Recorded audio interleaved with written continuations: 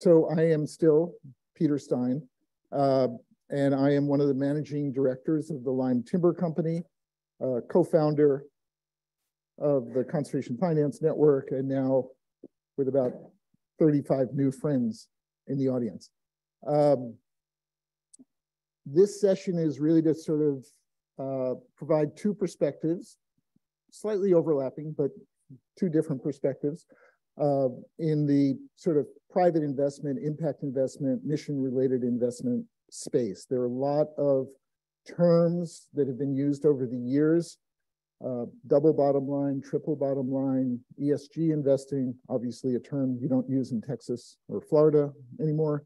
But we are going to try to cover that world in the next hour and 15 minutes. I'm going to talk for about 15 minutes, and my co-presenter is Jason Scott. Jason and I have known each other for a long time.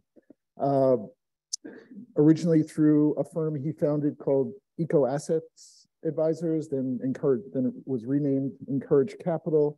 He was also the co-founder of the CREO Syndicate, which is a thought leadership group for impact investing, which every now and then invites me to some of their meetings. And much more recently, he joined the Resource Renewal Group, and even more recently is part of Spring Lane Capital, which he will describe. So I have this relatively deep but narrow set of experience around sustainable land investing, forests, farms, limited development, wetland mitigation banks, things like that. And Jason's experience is much broader: renewables, water deals, all kinds of. Yeah. I was about to go into that as well. So let me get started. So a few of you have heard a little bit about my personal professional history. I was lucky enough to be one of the founding staff of the Trust for Public Land. We're not going to spend a lot of time on this, but you get to keep these presentations. If you want to ask, why in the world did you help buy the Martin Luther King National Historic Site in 1979, just as James Watt was becoming Secretary of the Interior? And I still have the letter that says, over my dead body, will that ever become a national park? Obviously, he was wrong. It is a national park. But I had like all kinds of interesting experiences. And in the late 80s, I met a group called the Lyme Timber Company. They owned 3 of the Gap properties in the southwest portion of Virginia, within the boundaries of the Jefferson National Forest, that were missing pieces for the Appalachian Trail, meaning that unless you used a giant pogo stick, you were going to have to figure out a way to bypass these privately owned properties that the National Park Service and U.S. Forest Service wanted with I don't even know what the name of Trust for Appalachian Trail Lands or it's now called Appalachian Trail Conservancy, that this was the path that Benton Mackay had laid out in the 1920s for the Appalachian Trail. So I was working at the Trust for Public Land, optioned those properties from the Lyme Timber Company. I'd never heard of a timber investment firm. It really actually probably wasn't even an asset class right then, but I had no idea why people would invest in timberland. And that's how I met Lyme Timber. A number of years later, American Can Company was merging into Travelers Insurance. All of the divestitures from the paper companies were beginning to happen. And the U.S. Forest Service called, and there was a 10,000-acre inholding. Again, I'm still working at the Trust for Public Land. 10,000-acre inholding in the Nicolet National Forest in Wisconsin, known as the Cathedral of the Pines. I mean, just remarkable property. We go to New York City. If any of you remember a very significant member of the business community globally, Sandy Wheel, he was putting these businesses together. And we go to a meeting. We explain what a bargain sale is, which is if you sell for less than appraised value, the difference is a charitable contribution. They got that really quickly. They said, could we caucus? I didn't know what they really meant, but it meant we had to leave the room for a while. And we're brought back in about 15 minutes later. And the response is, really cool idea about the bargain sale, but would you buy our Midwest Forest Products subsidiary, which had an extra 80,000 acres and 2 manufacturing mills? And I said, not going to be a fun meeting when I go to the board of the directors of the Trust for Public Land to say, well, the good news is I got this gigantic discount. The bad news, or the complication, is there's an extra 80,000 acres involved and 2 mills. So I wasn't willing to do that, but I was willing to pursue the transaction with a great team of people that worked at the Trust for Public Land. And what we did was option the property, gain control over everything, and pre-sell all the things except the 10,000 acres that the U.S. Forest Service wanted. And what happened to the 80,000 acres? It was sold to the Lyme Timber Company because I couldn't find anybody else who could make a decision in the 30-day window I had to find a buyer of that property. The problem was there probably were conservation attributes on those 80,000 acres, but we didn't have time in 30 days. We did talk to the Wisconsin chapter of the Nature Conservancy. We talked to 2 tribes. We talked to some local government units in Wisconsin DNR. So part of that deal was a repurchase agreement for up to 20,000 acres of the 80,000 acres. So for the next 4 years, Trust for Public Land retained the right to reacquire. Trust for Public Land only owned that land for a nanosecond in these multiple closings that took place. So after it was transferred to Lyme Timber, Trust for Public Land retained the right to acquire more land, and about 10,000 acres of additional land was conserved out of that transaction. That showed me how private equity might be helpful, private capital might be helpful to land conservation, particularly if you wanted to work at a larger scale. The fact that they could make a decision in 30 days was pretty impressive. The fact that they were willing to negotiate this repurchase agreement that gave literally the ability to use science to figure out what were some of the other conservation priorities and talk to lots of different partners over those 4 years. So when my wife and I and 2 very small children were moving from New York City to San Francisco to stay with the Trust for Public Land, the founder of TPL showed up in the office and said, "That's crazy." He was brilliant but very direct person. Why don't you become a capitalist? And fortunately, I'm married a really smart woman because I struggled with this, but my wife, who was also working for the Trust for Public Land and kept working for the Trust for Public Land, said, "That's a good idea." So I won't go into any more of that, but I wanted to use that to frame how in the world I moved from the NGO world to the for-profit world 30 years ago.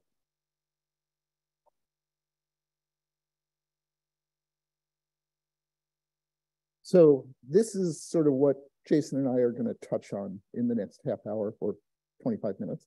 And then we're going to open it up to questions and challenges from the audience. I think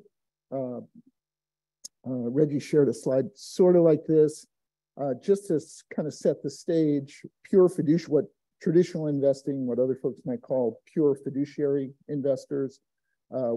These are folks who either don't care or have trouble with things like double bottom line, triple bottom line, mission-related versus financially related outcomes or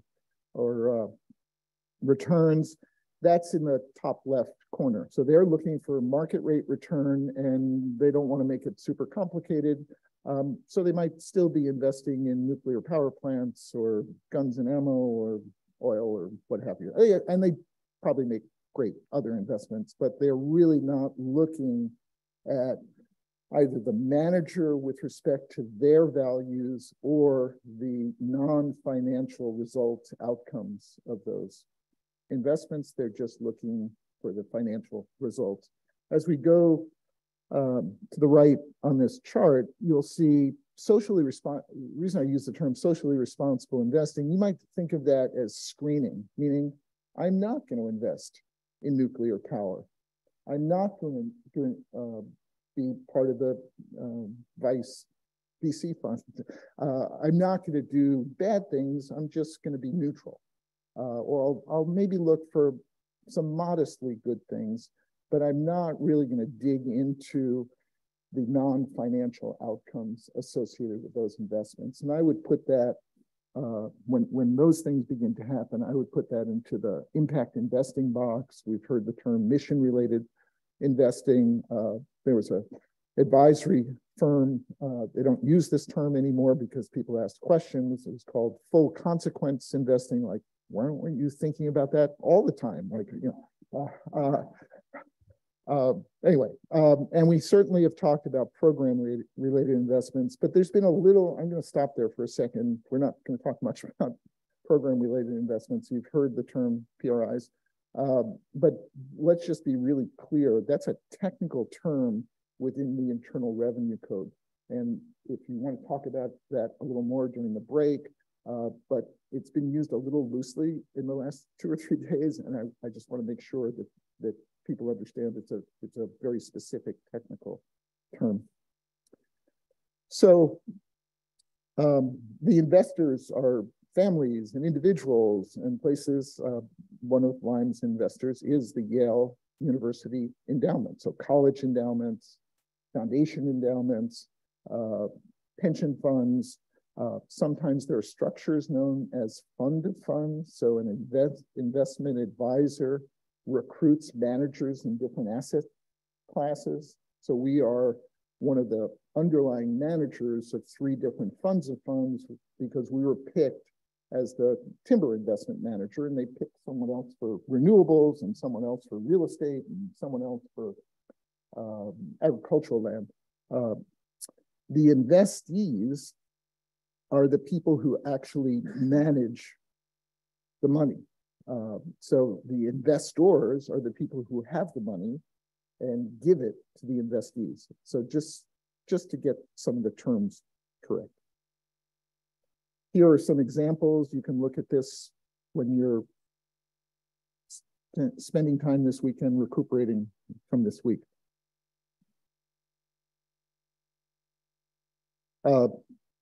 This is because there are things happening all the time. This is a pretty up-to-date slide of what I would call the double bottom line, triple bottom line, impact-oriented investment managers in these 3 spaces. So forest land, ecosystem services, agriculture, and ranch land. Again, I'm not going to go through this, but just gives you a reference point.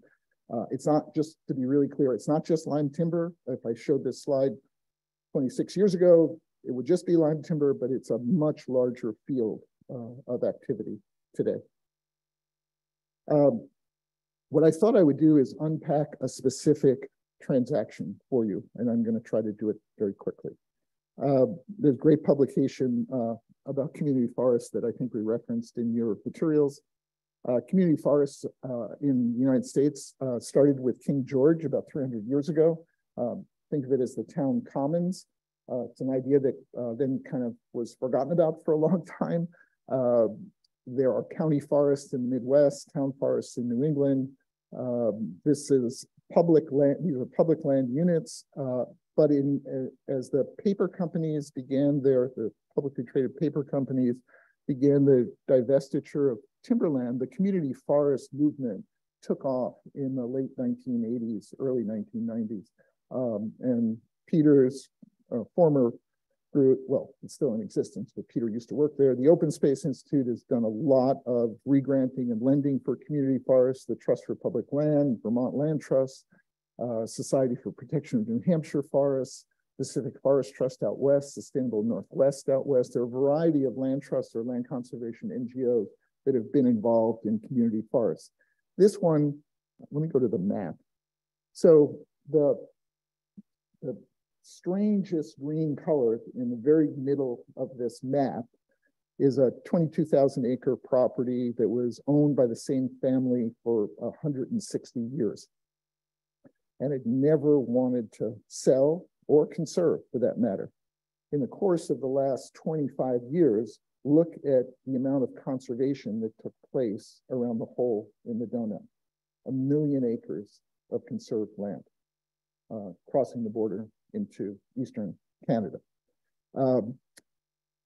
As happens with families, about 2008, 2009, there was a disagreement in the family about the future of this property, and they wanted to sell it very quickly.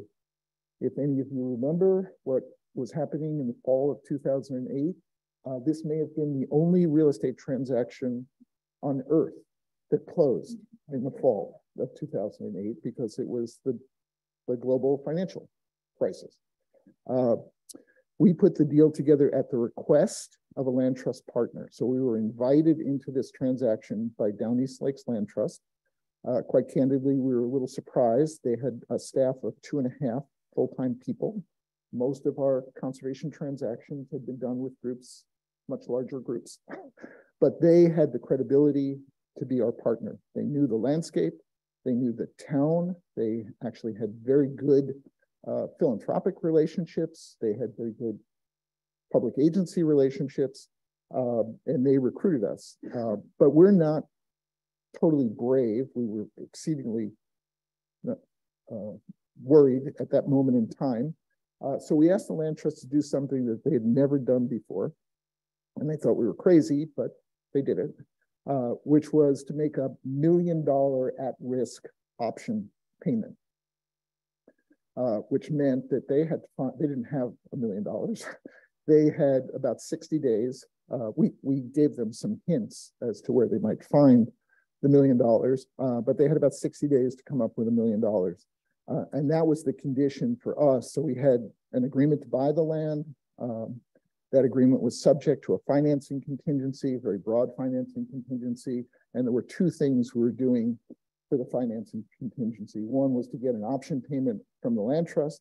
And the second was to get comfortable that we would be able to secure Newmarket's tax credit financing for this transaction. It would upset your breakfast if I go into a lot of details about Newmarket's tax credit financing, but it's a federal income tax credit, not a deduction. We have things like endowments. So like, why in the world is Lyme Timber thinking about Newmarket's tax credits? Our underlying investors can't use tax credits. Well, we partner with a bank who has a positive federal tax liability. They get the tax credit. We get to borrow money at a very low rate. It's a slightly more complicated than that, but we can talk about that at lunchtime. What I did in the green words on the right side of the presentation is, sorry about the food metaphor, but this is sort of the lasagna or the layer cake of how partners brought either expertise or funding to the transaction. So I just told you what the Down East Lakes Land Trust did. They did actually three things. They built our confidence that they'd be a good partner and help us with the politics and community relations associated with this transaction. Second thing is the $1 million tax credit. And then the third thing, and perhaps the fourth thing, is they had one of the earliest California Air Resources Board pre-compliant carbon projects on other land that they owned. And we knew quite a bit about that. And we told them two things. One is we hope that some of your carbon credit proceeds would be used for the match for the Forest Legacy program, which they did. And secondly, that we would then do a carbon project together on this 22,000 acres, and we'd share the proceeds of those credits. The reason being that their share of the receipt of those proceeds essentially lowered the purchase price of the conservation easement encumbered property when they wanted to acquire those rights to expand their community forest. So it wasn't just an easement transaction, it was an easement transaction sort of as phase one, and phase two was the purchase of the conservation easement encumbered property by this land trust to expand their community forest.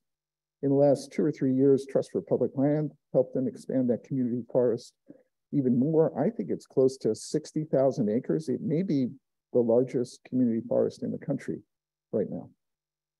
So Finite Carbon was the carbon project developer that both the land trust had worked with, Lyme had worked with in other geographies, and it was the carbon project developer that we worked with on this. State of Maine Land for Futures Board. This is the state funding mechanism that the voters approve, and the previous governor wouldn't sell the bonds, but there was a lawsuit. And anyway, the bonds got sold, and that was also part of the match for the Forest Legacy program. Forest Service provided a Forest Legacy grant. This was, the Lyme Timber Company has done 16 Forest Legacy projects around the country. This was the second time we were in the top 5, and a project in Michigan is now the third time we're in the top 5 in the country. The Sweetwater Trust is a philanthropy based in Massachusetts. They believe in Forever Wild. They don't really like the Lyme, well, they kind of like the Lyme Timber Company, but there was a 3,000-acre forested wetland complex in a corner of this property that met their requirements for no touch, Forever Wild. So the conservation easement that was paid for by the Forest Legacy program doesn't touch those 3,000 acres. A separate Forever Wild conservation easement can serve that portion of the property. The Open Space Institute put money that they had raised from a variety of foundations into this project. The Northern Forest Center was willing to do something that no one at Lyme Timber was willing to do, which was to go to monthly meetings of the tiny little select board in this cute little town, tiny little town, to explain what in the world Newmarket's tax credit financing was. And that was like really, really important.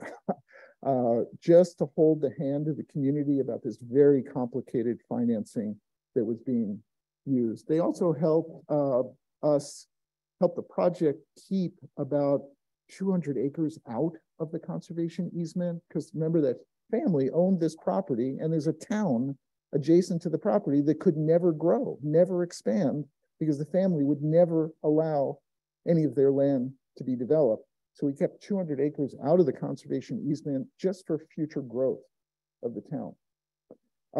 And the town voted at town meeting to put $40,000 or $50,000. I mean, this is a town of like 180 people, to put $40,000 or $50,000 into the transaction.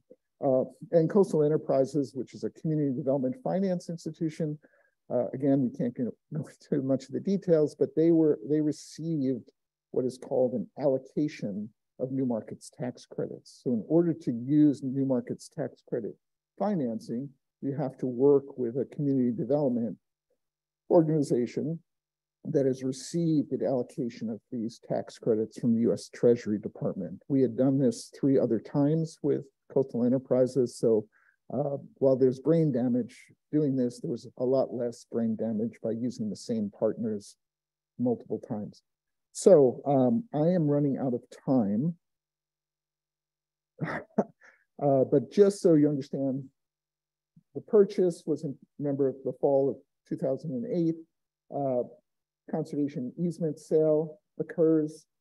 The carbon credit sales help write down or support the purchase of the encumbered land. And about 8 years later, this land is acquired by Down East Lakes Land Trust, subject to all these easements, subject to a carbon agreement, and they're still getting revenue from the carbon agreement. They're actively managing the property, and there's about another 3,500 acres of community forest that was added in the last couple of years through a partnership with the Trust for Public Land. So we're going to have at least 30 minutes in this session for Q&A. So try to remember 20 minutes. And I'm going to stop there, but say hello to the moose. Jason. Yeah. I don't know how I do have, because I can do the certainly interesting versions of many things that Peter covered.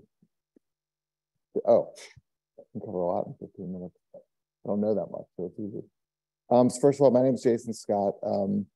I currently work with a firm called Spring Lane Capital that I will tell you guys about at the end. Because my principal motivation for coming here is that we actually have money to invest in projects and would like to do a transaction in the natural capital, nature-based solutions world, of which Peter is the, I'm trying to think of a word that is non-ageist, senior leader of the tribe. I start getting those comments too now, so I'm very sensitive. But I will do just a quick couple minutes of background, just so you guys have some context. And I should say that I probably worked with 2/3 of the organizations in this room at one point, although it turns out none of the people here, I don't think, but between Culp and Kelly and Blue Forest and all the NGOs and a bunch of other awesome groups here, I was really happy to see that everyone's supporting this boot camp, but also going to take all this back to your groups. It's been a long and winding road for me to end up here. So I thought it'd be helpful just to explain a couple things. So I started off my career in nonprofits and politics, a lot like Peter, and I think like a lot of other people in this space. And I ended up being a software entrepreneur in New York City in the 90s and moved to London to help start a firm called Generation Investment Management, where I actually covered software. It was a public equity firm, I guess, somewhere in that slide in the upper right. Mission, high on returns, low on impact, I would say, but still somewhere on the chart. But Al Gore was the chairman of the firm, and as the only American in London who cared about politics, I ended up following around Europe for a couple of years and learning about climate change. And like many people, I changed my life and my career trajectory. And so I left Generation to start this firm. Peter mentioned Echo, which became Encourage Capital, and we invested in carbon, water, biodiversity, mitigation banking, things like that. We actually had a carbon fund for the California market. It's involuntary carbon deals, started a RED project, which is now called Emergent Climate or the LEAF Coalition. And along the way, we did a bunch of transactions with a firm called Renewable Resource Group in California. And so I ended up joining RRG a couple years ago, which is what I'll talk about for the most part. I'm going to talk about a transaction we did. But the firm I work at now, called Spring Lane Capital, is a sustainable infrastructure fund. Just to give you a sense of what that means, it means that we're investing in things like renewable natural gas, EVs, somewhere where we have to build something complex, something difficult, something that takes permitting, something that takes offtake, something that has a management team, but more important needs project development. So we consider ourselves kind of good at supporting project developers and building projects. We just finished raising a new fund, and we'd really like to find a way to do something in this whole world. And what that means is, are we supporting a mitigation banking developer, or are we building a mill connected to a forest or something like that? We've looked at voluntary carbon deals, we've looked at compliance carbon deals. But that's what my principal interest is in kind of re-engaging in this world. And then along the way, as Peter mentioned, I helped start a network of family offices called CREO, which originally stood for Clean Tech, Renewables, and Environmental Opportunities, but nobody really made no sense to anyone, so we just called it CREO. But the interesting and important thing about CREO, it's a nonprofit, but we're basically a deal platform for family offices. And so to the extent you guys have transactions, you have deals, you have funds you're raising, we put both deals and funds on that platform. We have a whole research team that covers it. We have an amazing woman named Gabriella Leslie who covers all the ag and real asset stuff that I'm happy to put anyone in touch with. If you are raising money for anything, she is happy to talk to you. So I'll talk about RRG briefly. So I met the team from RRG in 2008, 2009. They were what you call in our world a fundless sponsor, which means they had no money and lots of deals.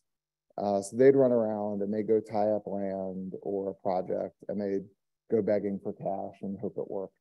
So I met them when they were out begging for cash, connected them to a family office called Capricorn, which is Jeff Scholes, one of the founders of eBay's family office. And they took a pretty big bet on 3 or 4 of their projects. And the fundamental thesis behind RRG is that in California, where they were based, you basically have a spine of water resources, which is the system that moves water around the state.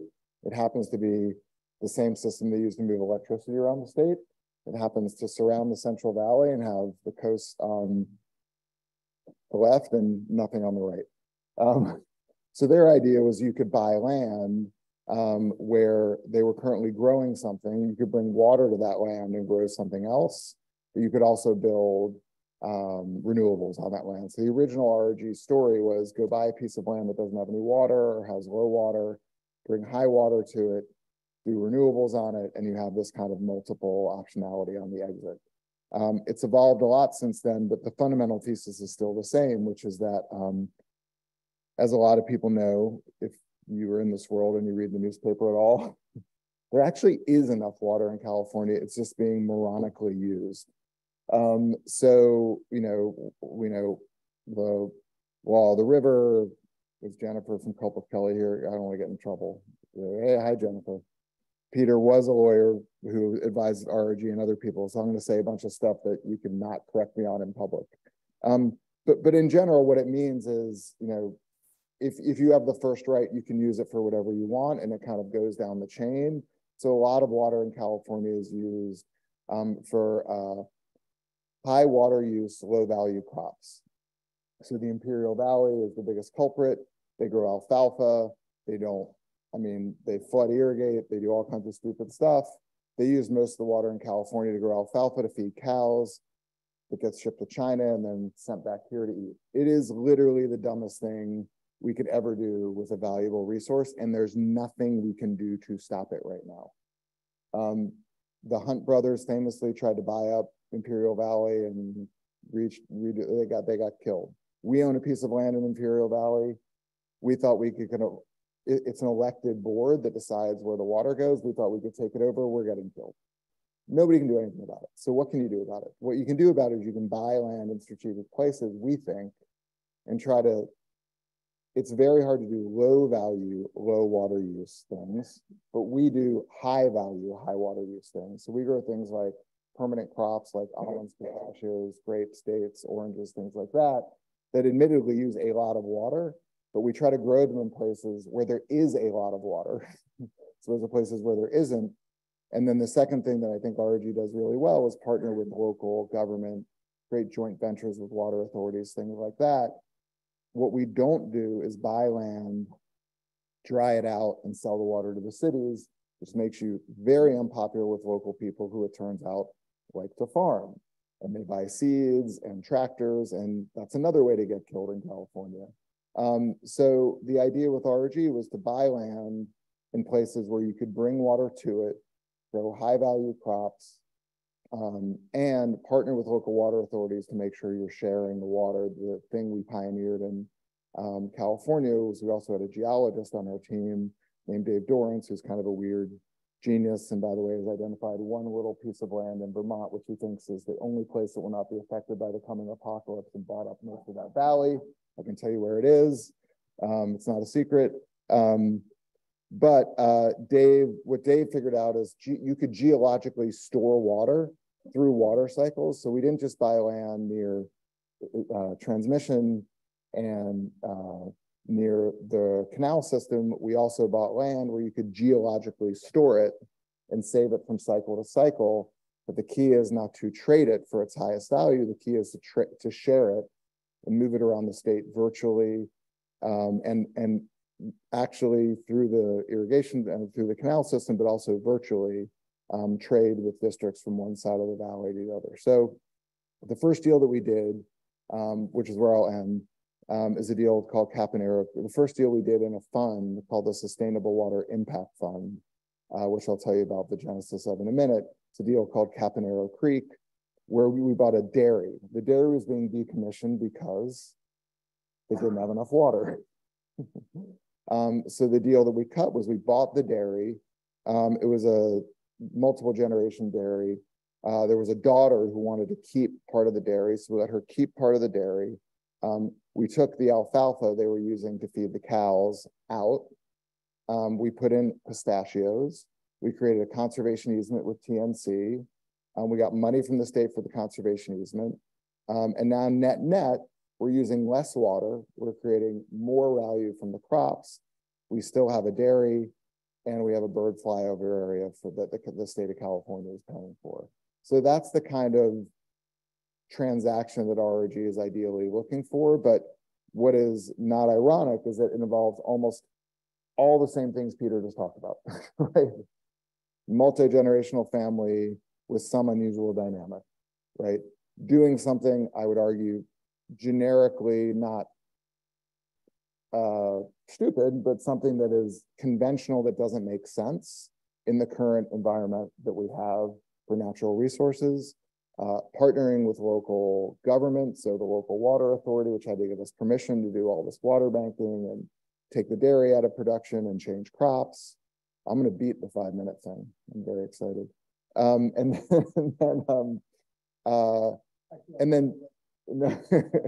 then partner with a nonprofit who interfaces with the state, does the science, helps convince everyone that you can do what you said you were going to do. So I don't think it's proprietary, but no. Can you just describe? Excuse me. Yeah. Oh. Give him a mic. Peter doesn't need a mic. So Jason, could you describe the role that the capital and the science of the Nature Conservancy play in the sustainable? Good.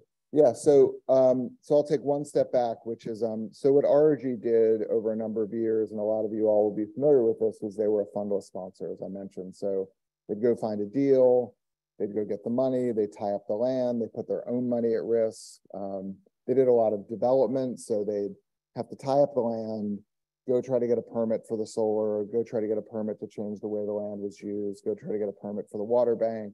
They'd have to build something, they'd have to drill, they'd have to do all the geology, whatever they'd have to do.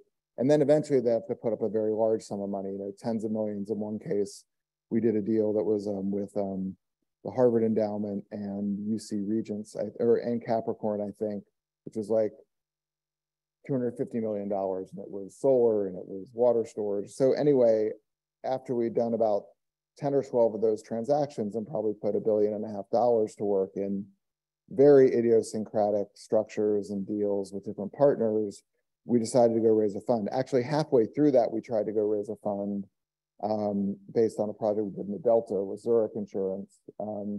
We couldn't raise the fund. We didn't have enough track record. So like 3 or 4 years later, we went back to market. So we want to raise a fund. At the time, I don't think anyone had done this before. We decided the only way we could raise a fund around water in California, which is kind of controversial, and a lot of people had lost a lot of money, including Tom Steyer and Farallon and the Hunt brothers and whatever, was to go find a nonprofit partner. And over kind of the 2 decades of RRG, they'd partnered with the alphabet soup of NGOs on small deals. But we went to TNC, we knew the senior leadership there pretty well, and said, hey, we'd like you to be an equity partner in this fund. So basically, we want you to own, and this is public information, we'll give you 20% of what we make. So in a fund, the manager gets 20, the capital gets 80. We offer them 20% of our 20, which is not insignificant. We ended up raising almost $1 billion. It's a significant amount of potential carry or profit. The way that profit and carry is allocated is that we have a 3-person technical advisory council, a graduate of the Stein Institution, Alyssa Go is RG's head of sustainability, from TNC, whoever happens to be the head of NatureVest at the time, or I think, I can't even keep track of who it is now. There's someone else on the TAC now. And then a professor from Stanford, who's a famous water professor, kind of as a third person. So every deal has to go through the technical advisory committee. It has to get approved by the technical advisory committee. And that advisory committee sets conservation outcomes for the deal. RRG can earn back its 20% if it hits the conservation outcomes for the deal. So we could end up with 100% of the carry, or we can end up with 80. If we don't hit the conservation outcomes for the deal, TNC gets the money, which could end up being hundreds of millions of dollars in theory, and they have to spend it on conservation in the area in which the deals didn't meet their goals. So that's the structure. It's incredibly complex, obviously, in execution, but fundamentally what TNC is doing is they're helping us source deals, diligence deals, manage assets. We've had 1 or 2 interesting kind of challenges, which you could have guessed and we could have guessed, but actually to see them play out, like we've worked through them all, it has been really interesting because like ultimately there are trade-offs. Like there's literally no way there is not a conservation and financial outcome trade-off. It's literally impossible in $1 billion fund not to face that. We faced a couple, we've gotten through it. TNC cannot veto a deal on environmental grounds. They can veto a deal on conservation grounds, which on one they did, and they opted out of approving it. We decided to do it anyway. If we do that again, the fund's over. We get one pass. And it wasn't like we were doing something crazy, but they were doing something they would have rather us not done. If we were doing something crazy, they would have lost. So that's a structure. It's a pretty, and we're doing the same thing with WWF now with a different structure based on the lessons learned from the water fund. It's called the Sustainable Water Impact Fund. I think we put the impact report up, which was kind of cool. And we have Jason, not just now, but through the morning, through lunchtime, I think. So through the first break. We can ask some more questions. But yeah. I think we can open it up to Q&A. Yeah, no, that's it. I'm good. Okay. Maybe there are no questions about this. That would surprise me, but sure. Since we're live streaming this, we're going to bring mics around. Good morning. I'm Carrie Kasnicka from the Trust for Public Land. Thank you both for everything you've done. For Jason, I'm in Texas where water policy is fairly controversial and ever changing.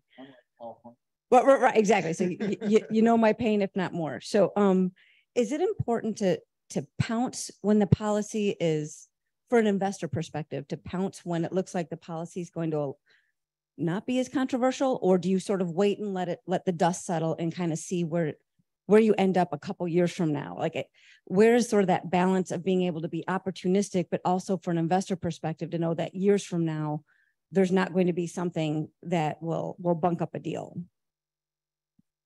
Well, I'll give two different answers. So I think that the team at RRG is very, very, very, very, very involved in water policy, but not publicly. Because I do think that public engagement this is just specifically on investors, public engagement of investors around natural resources is a terrible, terrible idea. I think, Peter, you'd agree. They're even trying to pass laws right now in California around hedge funds and water, which is like honestly moronic because it just shows they have no idea what they're trying to legislate against, right? But in the US, it's now very hard for foreign entities, which include sovereign wealth funds who actually have a lot of money and want to do a lot of conservation, to buy land in America, which is a really dumb thing for America, by the way. So investors are toxic when it comes to water policy. There's a group called Water Asset Management that a lot of you guys might know, who've gotten in a lot of trouble for doing press releases. RG has never done a press release in its entire career. It drives a lot of us crazy who have to go out and try to raise money, but that's why, because when WHAM says that they bought this thing and they sold the water, guess what? This is bad for WHAM, bad for whatever local water board. So now behind the scenes, we have former EPA lawyers, we have folks on the ground in the Central Valley who are very close. I think we were the only private equity firm, certainly, that's shown up at every water board meeting in every district in California for the last 25 years. And we have data from all of those meetings that we've tried. I mean, so like engagement is really important, but kind of public pronouncements are a terrible idea. The last thing I'd say is that I will credit Peter Culp from Culp and Kelly for this is, I think that Peter's philosophy, which he imbued on us, was that if investors can quietly show how you can make money in natural resources, specifically water, by doing the right thing, that creates policy, right? Instead of like advocating for the policy that helps you do the thing, you do the thing, like the geological storage and water bank in partnership with the whatever irrigation district, and then you go to Sacramento and you say, hey, maybe you should make it easier for people to do this thing we did. Go talk to the farmers in this water district. So I think, you know, he had that kind of inverse idea around water policy, which was show policymakers how markets can achieve a public outcome. Don't go tell them how to create policy to achieve an outcome that you want. Jason, if I can follow on that, Brad Gentry from Yale. Peter, this starts with you, but it goes to the sort of future of forest carbon credit markets, because one of your partners did a famous interview with the Wall Street Journal on how bad they were after you guys had made lots of money on it. How do you guys see the future of those markets developing? So Peter, you first, and then Jason, you. Can you turn your mic on? We've been pretty vocal at Lyme Timber about how, we'll just be polite, how porous the carbon markets are at the moment, particularly the voluntary market. So Lyme did one of the pre-compliance California Air Resources Board projects on land that we had acquired in Tennessee. During that time, they were trying to build a market. You could do carbon on land that was subject to a very restrictive conservation easement. I would argue, my colleague Jim Hortigan argued, there was no additionality. Everything was approved. We met all the requirements of the Air Resources Board. We verified it, monitored it, everything, but there was no additionality. They were, you're not allowed to do this any longer. So of course, the reporters don't pick up on that. But that was the evolution of the regulatory protocol in California, that to get things started, they had a lot of flexibility. But this was 2009 and 2010. Look where that protocol has evolved since then. Voluntary market protocols are just beginning to evolve and get a lot more serious around baselines, which is what would happen to a forest if there wasn't a carbon project. Additionality, what I just referred to, are you really changing behavior? Is there really going to be more carbon stored? And secondly, the duration. Is it really, and you know, we many of us in the room know about NCX. Is it really good policy to allow carbon to be credited on an annual basis versus a much longer period of time? So the California protocol is 100 years. The improved forest management parts of ACR, American Carbon Registry, and Vera are 40 years. There's talk about something in between 40 and 100 years now in the voluntary market. So I do see things improving, but we, Lindsay can also opine on this. We have stayed out of those markets for the last 3 years, watching them, hopefully, that they get more rigorous and as they evolve. I mean, I do think that, just to start with like the end question, I do think reversal is a real possibility now. Like, I think if you look at some of these voluntary carbon practices that have been approved, but then the host countries, especially for voluntary carbon, have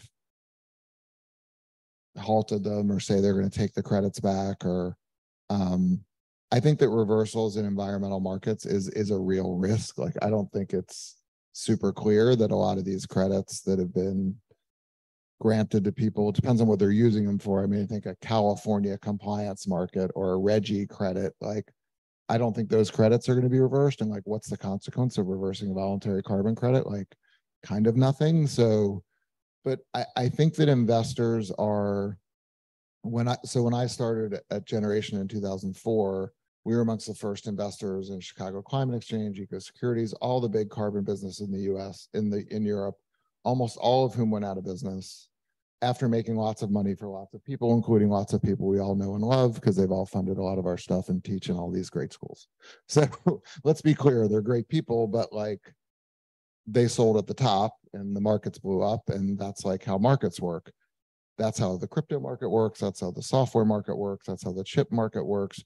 The problem is we're actually playing with the environment, which is, as when you talk to asset allocators, they don't care, but we care, right? So it's a really tricky situation because, like, I would say for Encourage too, like, we did 2 massive voluntary carbon California compliance deals that worked out where we got the crediting numbers back from whoever it was. And we're like, this is bananas, and it's like, what are you going to do? Give the credits back?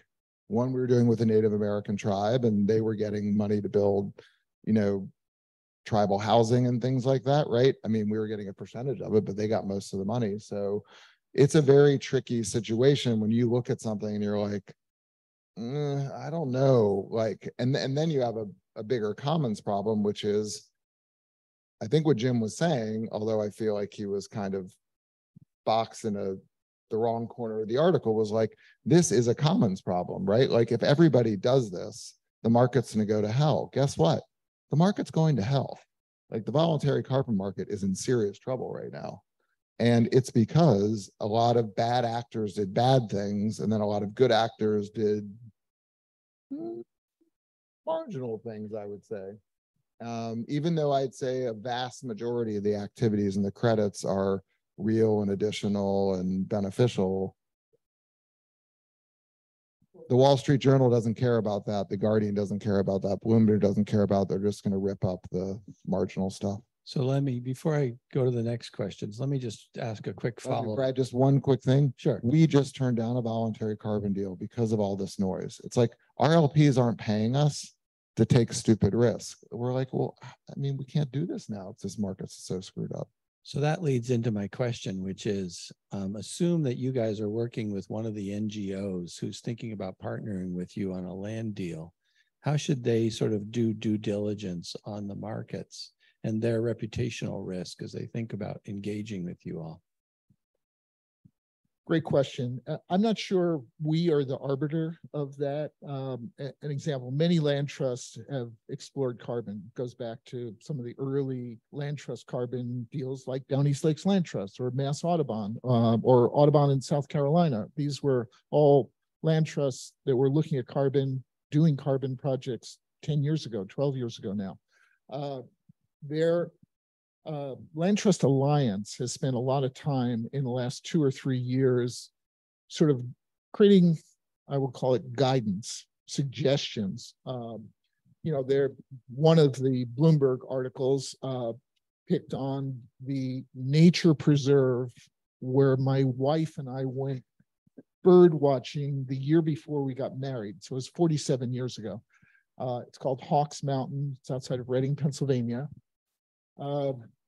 I'm pretty sure there's never been a piece of logging equipment on that land. It's been a nature preserve for 60 years. It says nature preserve. The donors are listed. They all gave money to a nature preserve. So what in the world was the additionality of TNC working with the nonprofit that owned the nature preserve during a carbon deal? Now, maybe I picked a bad example, but that just, it's been used actually by the Land Trust Alliance. If you look at the Wild Carbon Project, which is a trademark name for the carbon credits that the Northeast Wilderness Trust, where I think things are coming out is if the carbon proceeds are being used to acquire the land, either acquire the conservation easement on the land or acquire the land outright, fee simple, which eventually we'll describe, meaning owning all the rights associated with the land. That seems to be a safe pathway for pursuing a carbon project. If in the case of Mass Audubon, you take 2, okay, I'll use a different word, not preserve, sanctuaries. Again, pretty sure, other than when a tree fell down that blocked a trail access or fell into the parking lot, was there ever any logging equipment on a Massachusetts Audubon sanctuary? Maybe for invasive, I don't know, but no commercial logging. So those kinds of transactions are viewed very negatively by not just investigative reporters, but by growing segments of the public, by regulators. So I think there's been a pretty strong move, guidance from Land Trust Alliance and others, that if carbon is part of that layer cake, the lasagna that I referred to in the case of the Down East Lakes Land Trust, where the carbon proceeds are helping a land trust accomplish additional conservation, that seems to be a safe pathway. And Brad, I would just something more broadly on partnering with investment firms, like Trust But Verify sounds silly, but Trust But Verify, I think it's much trickier than people realize. And it kind of, I wouldn't say we started a trend, but we were certainly at the beginning of a trend with TNC and CI and now other people partnering with investment firms. I think that for us, like TNC and WWF, eyes wide open, commercial people on the board, investment committee, understood what they were getting into. We'll see, how it all plays out. But in general, like it's been a very transparent and direct relationship and conversation, but there are trade-offs. Nothing is free. And I do think that over 100% of the deals, there'll be some percentage, maybe only a small number, 10 or 20%, or 10 or 20% of the money or whatever, where you've got to make a hard choice and you have to be prepared to walk away from the deal and from the partnership and from the organization, because ultimately as an NGO, it's not worth it. And you have to be able to extract yourself from the partnership, because the problem with investment firms is no matter what their best intentions are, people leave, LPs change, like things change at investment firms just like they change at nonprofits. So, I mean, my advice would be obviously trust but verify, but also if you just are like, well, they've got a great head of sustainability, or I love the chairman, or the person running this fund is amazing, they might not be there. Like, you just need to be able to get out of it. And that kind of mutually, this isn't working is really important, because this is going to be an increasing trend in our field. And we're going to see more and more partnerships blow up. None have blown up yet, but I'm sure they will.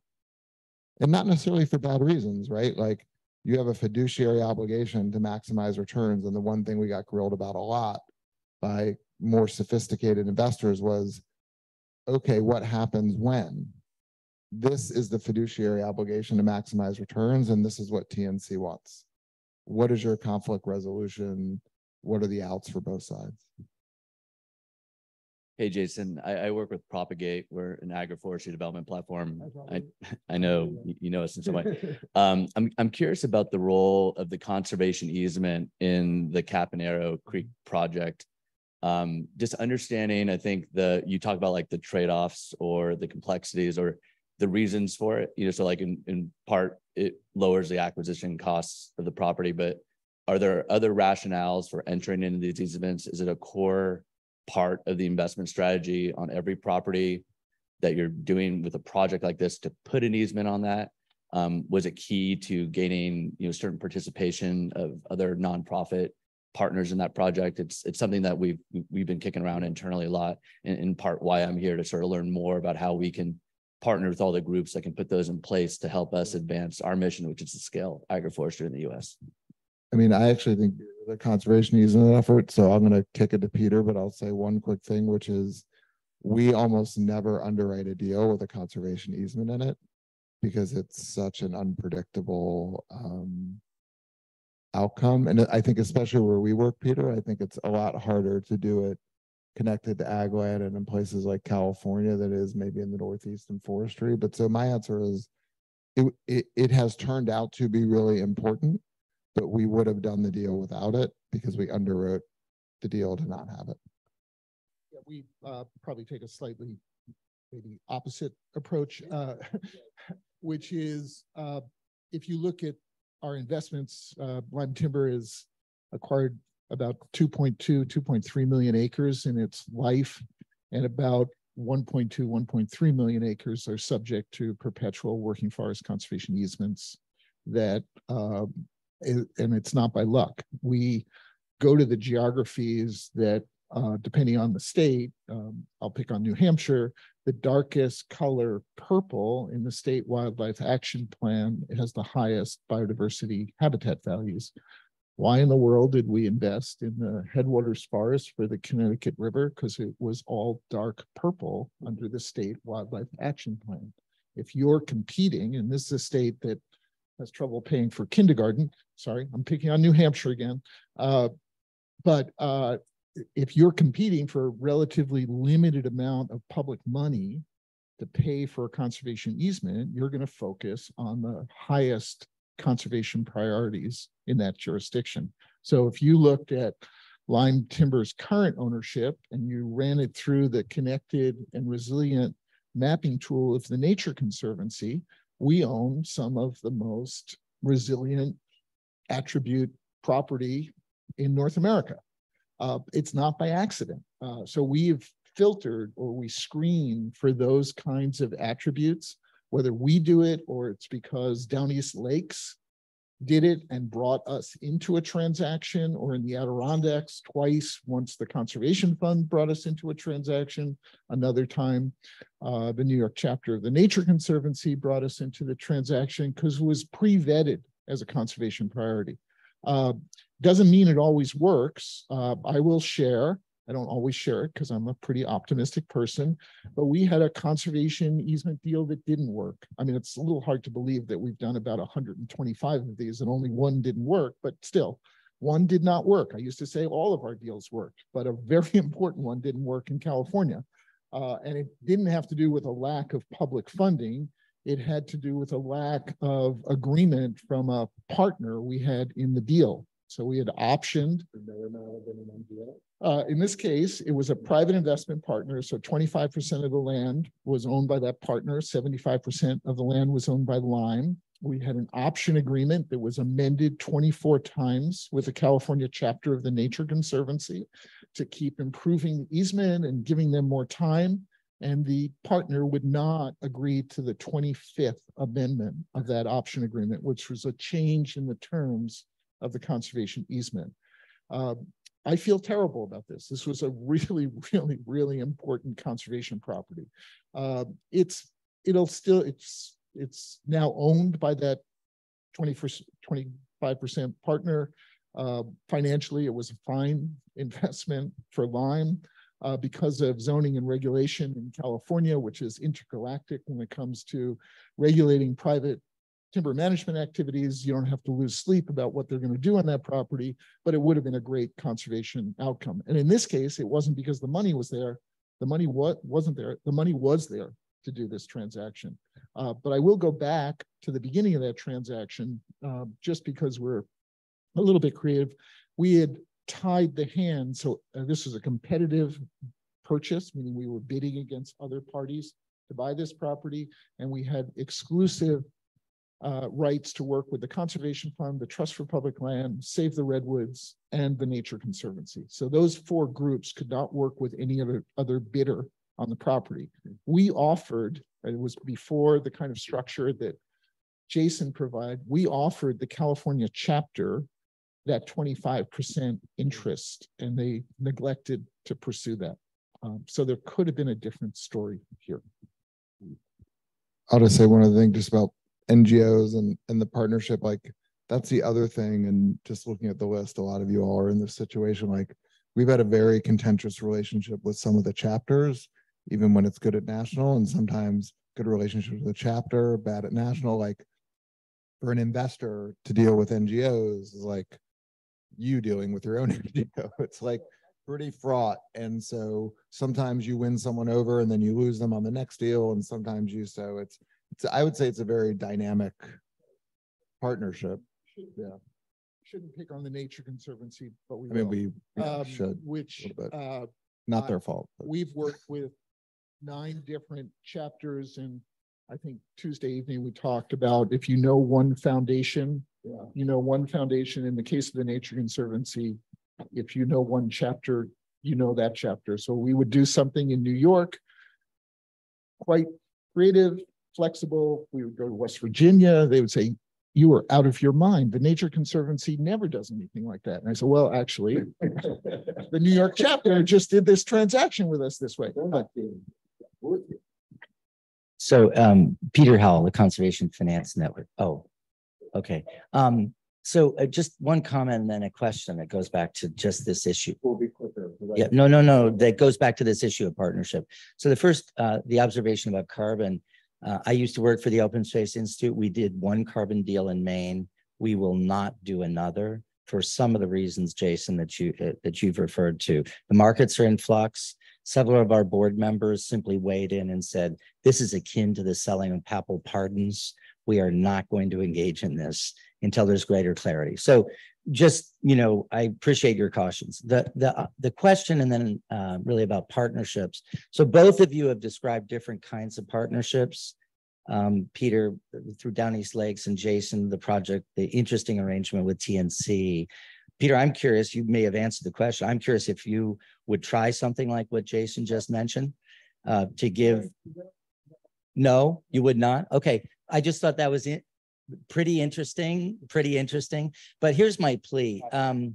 There's a lot of NGOs in the room, and being able to distill what were successful components of those partnerships is really interesting. And letting us distill that for the community in some case studies that aren't just marketing for your two organizations, but actually get to what really were the success variables or the stumbling points from your point of view will help a lot of organizations, I think, not just the Nature Conservancy, to be able to develop these kinds of partnerships. Well, I mean, we don't have time to go into a lot of this, but the reason I quickly said no wasn't because of the structure. I'm a big fan of the structure. New Forest did something slightly similar, but in this case, the Packard Foundation played that role. But we work in so many different geographies. I mean, that we want the optionality of picking the right or partnering with the right conservation NGO. And in certain places, the Nature Conservancy is absolutely the right conservation NGO to partner with, but for mostly political reasons, sometimes they are not the right partner to work with. And so I think Lyme Timber is looking to maintain that sort of flexibility that when it's Wisconsin, the Nature Conservancy had to stay behind the curtain. They did a lot of the science on the transaction we did in Wisconsin, but they were not, notwithstanding my hippie friends who lived in Madison, that place changed. And they could not go into the Capitol with us. That was like a really bad thing to happen. So I know there's at least two questions here. So the only thing I'd say is two things quickly. One is these more global partnerships are new. So we have some, BTG has a fund that they have a partnership with TNC domestically and CI internationally, but they're very new. I think more conventionally, it's been done like bottom up, like Peter's describing. For any professors in the room, there's now probably enough data and evidence that you probably could start doing some case studies. But just to be clear, like we raised our fund in 2020, right? And BTG raised theirs in 2022. So new. 2 minutes. So let's hear the two questions together, or three questions. We try to answer, that thing where you ask all the questions, you try to answer them all. Yeah. Hi, thanks. My name's Lita Cunningham. I'm with Lighthouse Conservation Group in North Carolina. I'm trying to figure out how to ask this question, but I think it gets to something, Jason, you were saying a lot. Well, this was dumb and this one's smart.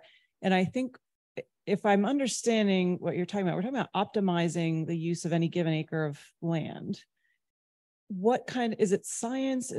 What are the steps or the tools that go into determining and then communicating to some of the storytelling we were talking about yesterday that we're, given the circumstances now, because I think that's something else important that you said, things have changed. And so the family dairy farm may have been the optimal use of that particular acre 100 years ago or so. And here's how they've changed. And here's what that looks like now.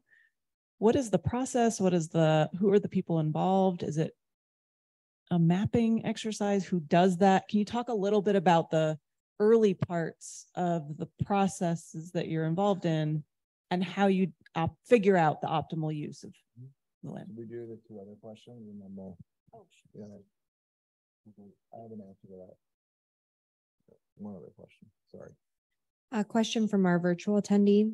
What do either of you see for the future of aggregation of smaller forest properties to achieve scale for carbon projects?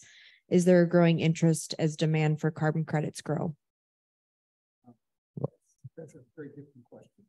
I'll do one and then you do two. So for the first one, it's a great question. RRG, not that anyone would ever know this, has the craziest data set of any investment manager in the world on water, climate, land use in California. So like I said, we've had people go to every single water district meeting in California for the last 20 years and literally write down what they put on the dry erase board and then erase after the board meeting. And then we overlaid it. Like, it's a really crazy system. So we can map now every acre. Now we can do every acre in the world. What was grown, I mean, not every crop, but like 15 crops, what was grown there, climate, water. Now we've got biodiversity overlays and what we think will grow there based on climate models, right? So we had a big corporate come to us and say, hey, we don't think we're able to buy cacao from this place. Where would you grow next? And so we went and bought a bunch of land, got an offtake agreement for them to buy it from us. So, and the big food companies are getting super sophisticated about this. They know they know that you're not gonna be able to grow a lot of stuff where you grow it now. So the data and modeling is massive. And if you overlay that with TNCs for California, wow, right? Because they know where every critter is and they know where every regulatory kind of line is. So the short answer is a ton of data. And that data, as you can guess, I'm sure you've talked about this all week, is just, it's becoming available exponentially, right? So it's not all perfect, it's models, but the data is huge. And then the storytelling, we, RRG, like I said, never done a press release, terrible at storytelling. TNC has been an amazing partner for storytelling. So if you look at our impact reports, Actually, if you would think it is exclusively a TNC product. They're so good at storytelling. yeah. And I mean, and by the way, we are super happy for people to think that because our investors don't care. Like, they don't, frankly, I'd say 90% of our investors don't care about TNC, except that it means we're not going to break any laws. And the 10% that do, fine. But like, I'd say for the most part, our investors don't care, but we do care, and TNC cares a lot. So we let them do it and they're great at it. So I think that the videos and the impact report and the letting TNC talk about all their chapters and is just perfect. But investment firms are terrible at storytelling. And so I think the NGOs have to carry a lot of the burden. Just for the aggregation, there's a publication that was done for the Chesapeake Conservation Partnership with a great amount of work provided by one of Brad's former students when she was an intern at the Lyme Timber Company 3 years ago now. And you can get it from Chesapeake. So it provides a variety of examples of aggregation. Probably the most significant is the Cold Hollow to Canada aggregation project that Vermont Land Trust did, where my two grandsons live.